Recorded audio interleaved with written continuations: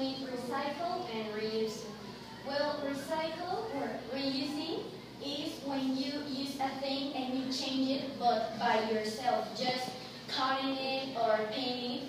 Like in this image, look, this video game control, they use it to put pens, clips, and to plug your iPod or iPad.